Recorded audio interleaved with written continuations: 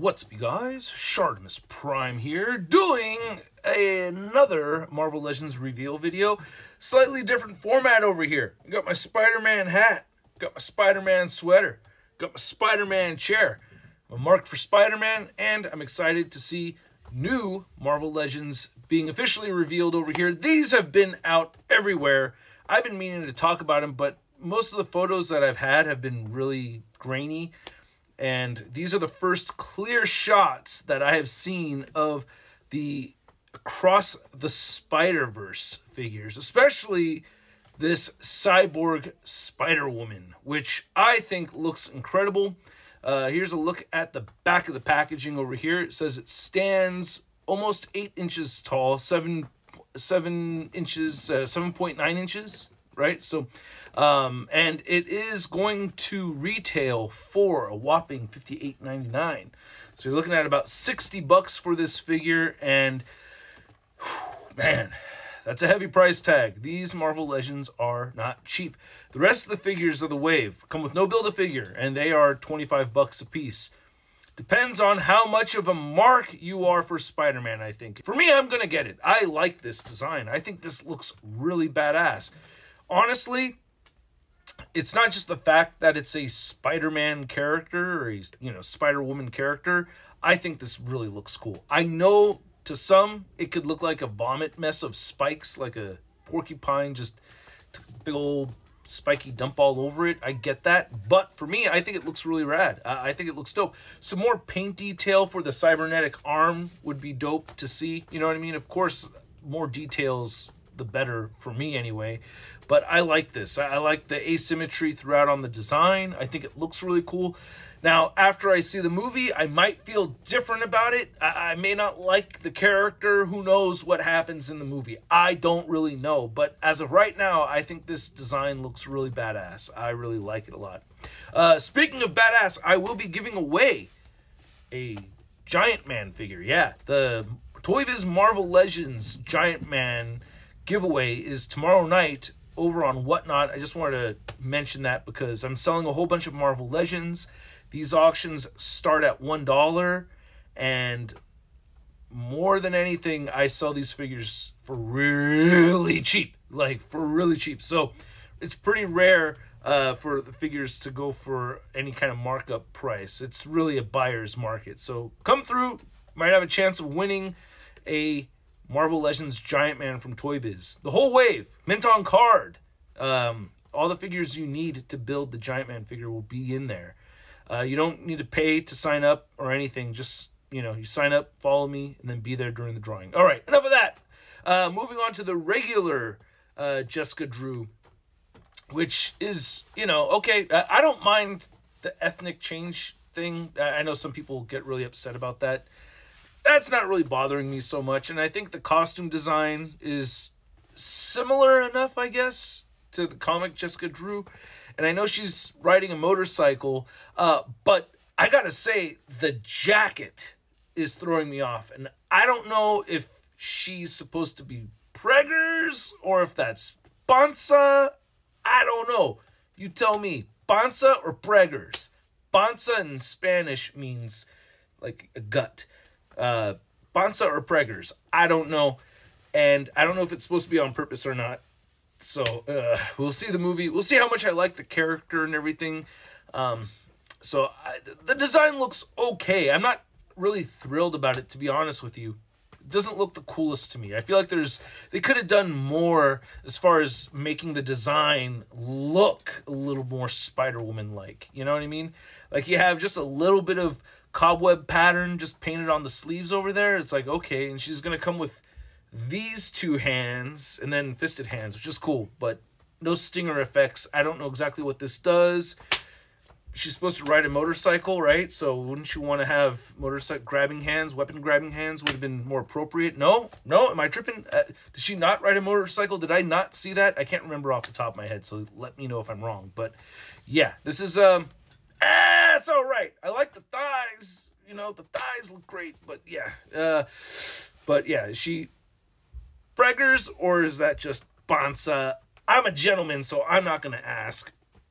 The only real way to know is by taking off those boots, because when women get pregnant, their feet get really weirdly puffy. You guys know what I'm talking about.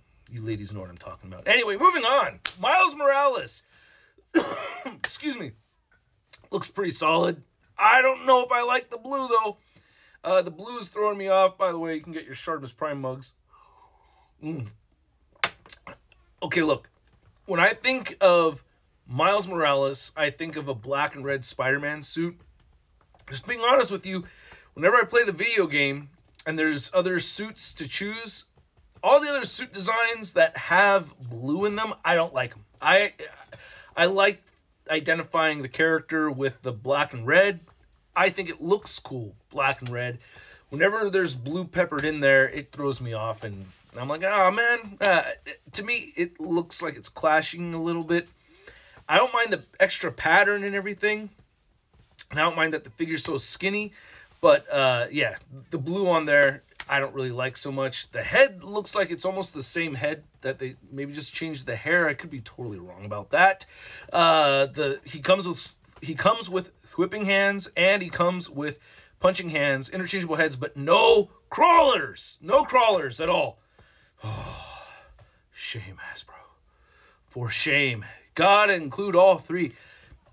I still get confused with that to this day, because I know I heard Dwight say somewhere, like, proudly, like, oh yeah, we're including thwippers, crawlers, and punchers. Like, yeah, we got you guys. And it's like, whenever they do it, when they don't include all three, I feel like, well, you know we like that. Why are you not doing it? I don't get it. But anyway, moving on, we got the Peter B. Parker over here. Little less paunchy, I think, and he's got his sweats on. Again, we only have the punching hands and the thwipping hands. So, wish we had crawling hands. Bare patas, that's always a plus for me. No. To be honest with you, I had hoped that Hasbro would release a Peter B. Parker figure that just had straight up Spider-Man suit. Because we don't really get many Hasbro Spider-Man figures with cobweb patterns sculpted in there. Also would have liked to have seen that cobweb pattern painted on the figure. That bums me out that they didn't do that. But I wish they made it a more complete Peter B. Parker for Marvel Legends. That would have been nice. But I guess Mafex or Sentinel. I think I did pre-order that Sentinel one a while ago. They did a re-release. Okay, moving on! We have Spider-Gwen. This one I like. I really like how this figure looks. I like the added pinless tech. You know, she's got the double jointed elbows, the double jointed knees. By the way, does that count as an increase in value for your product? I've had this debate with people many times. To me, it does. It makes the figures look better. If you're adding a feature that makes the figures look better, that increases the value of said figure. If you add photoreal tech paint, to me, that adds value to figures that have more paint, more details, more cool stuff, adds value to it, to me. So is it $25 valuable? I don't know. I'd have to see it in person. And the fact is that they are releasing all these figures on blister cards, which I think is them catering to the demand for less windowless packaging. I think that's what's happening here. I don't work for Hasbro. I've never been paid by Hasbro. So I don't know. But I think that's what they're going for right over here. Like, when you look at the Spider-Man 2099, I think it's cool that people are able to pick and choose what figure they want to get. So, but they have said before that it does cost more to have that kind of packaging. Does that increase the value to you? Oh man, the logistics behind making these figures has got to be so wild, because there's so many demands, and not that the demands are ridiculous. I'm not saying it like that. It's just that we do ask a lot. And I think for the price point, we should get what we're asking for. All I'm saying is that it's got to be hard to fulfill all of those requests. But you know what I mean? there's other hard jobs out there that pay a lot. You know what I mean? So it makes sense to me. But Spider-Man 2099 looks dope as hell. I think this looks incredible. I'm not usually a big fan of like the really bright blue for Spidey 2099. That's why I passed on the Mezco 112 Collective version. But for this particular movie, this particular design, it works for me. I like the added red on the cape right there. So I think that looks cool. I'm stoked for that one. So far, Cyborg, Spider-Woman, Spider-Man 2099, and Spider-Gwen are the ones I'm liking the most. And then we got Spider-Punk. And I don't know. You're gonna see it does look. There's parts of it that look punk. I mean, we all know nothing says punk more than red boots with blue shoelaces. You know, I'm teasing. It looks punk enough to me. You know, the guitar looks a little, you know, more ska than anything.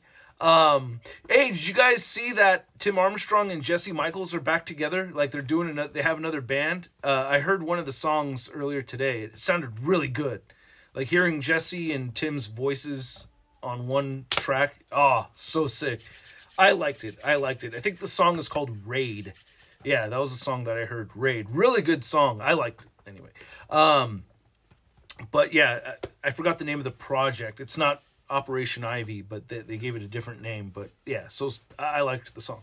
But the figure, some of you who don't care about punk rock music, I mean, look, this is, it looks cool to me. I like it. It's got like, you know, dash of, you know, like metal and new metal kind of stuff in there, especially with the teary-eyed makeup stuff right there, you know what I mean? But I think it looks cool. I like it. I'm pretty pleased with it. The added stuff to the guitar, overall, I gotta say, looks really good. But lack of thwipping hands, uneven thwipping hands, and we have just guitar holding hands and just one thwipper. It would be nice to have at least one other hand. Sorry. As I sip out of my ShartimusPrime mug, which you can get in the Teespring store down below. This thing is dope, by the way. I'm not just trying to huck it, but like for real, it's the kind of mug that doesn't get super hot when you put it in the microwave. And I dropped it once and it's still not chipped or anything. So good quality mug. Anyway, move on before I make you throw up with my blatant self-advertising over here. We have the Spot. Now, the Spot over here, dude, same old. The design, I'm just like, what the fuck, dude? Like, but whatever, I have to see the movie. It may look fine in the movie. It may not bother me. I do like this feature with the Miles Morales accessories, or with the portals. Like, that does look cool. Just kind of a trip, though, that it's like a black suited character going through the black dots kind of makes that effect a little less interesting, I guess. You know what I mean? It doesn't make it stand out nearly as much as if it was maybe a different color scheme, the different character. But the figure looks solid. It's got the pinless tech and everything. This thing has my body type, by the way. If there's a Shartimus Prime custom out there, skinny legs and arms and big old fat brick body right there. The Gordo. That's me, man. That's I could totally be a Spot figure. But anyway, I like that he comes with these portal effects. $25, you know. It all depends. For me, my attitude changes depending on how much I like the movie. So we will see. You know what I mean? But as of right now, I'm happy to have a Spot figure in general. I already have, you know, some Spider-Man Into the Spider-Verse figures, and I think these could fit in okay with the Prowler figure. That's like the only villain that we have. But, you know, these figures look all right to me. I can't tell you I'm personally, like, extremely thrilled about them. But they look pretty solid. You know, they look solid enough. They don't look great. They look all right. They look all right. Personally, I would trade in windowless packaging for Build-A-Figure. That's just me. Because people, if that's what it is, because we don't really know. But if I was talking to somebody from Hasbro, I wouldn't be shocked if they gave me that choice. Like, well, would you rather have a Build-A-Figure piece, or do you want to have windowless packaging? If that even makes sense.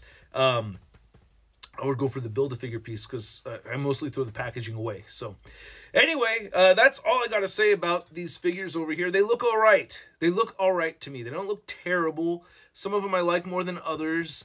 The Spider-Man figures I'm a bit disappointed in, but, you know, that Cyborg Spider-Woman looks amazing to me. I can't wait for that one. That looks so sick to me. I like that a lot. I know some people are going to hate it, but we each have our own opinions, and it'd be nice if, you know, we could respect each other's opinions a little bit more these days, as temperatures are very hot amongst the collecting community. Oh man, is it bad. But hopefully we could be better about respecting each other's opinions and not see assumptions as facts. There's a lot of that going on. People like to assume and create a narrative that that assumption is a fact. Stop doing that. You know what I mean? Stop doing that. I'm all for calling these companies out when they do bad things, or if the product doesn't seem like it's the best that it could be, but, you know, turning on each other, I still think it's a weak move, you know? If you're really that great, you don't need to put other people down to make yourself look good. That's all I'm saying. All right? Anyway, hit that like button, hit that subscribe button, be nice to each other, and I hope you guys all have a good day. I'll have another review coming to the channel soon, and I hope to see you guys tomorrow night on Whatnot, 6 p.m. Pacific Standard Time. Giant Man giveaway! All right, stay tuned. Catch you guys later. Peace. Woohoo! Hey, new ShartimusPrime videos. Hey, you should click one. Yeah, click on one of them. Or subscribe if you haven't.